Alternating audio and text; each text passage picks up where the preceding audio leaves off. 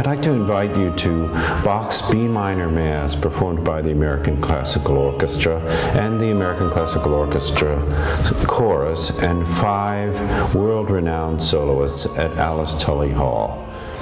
This is our first performance of the B minor Mass, which is considered to be Bach's crowning achievement. It was written over the last 20 years of his life, and in particular, the final movements were written in the last couple of years of his life.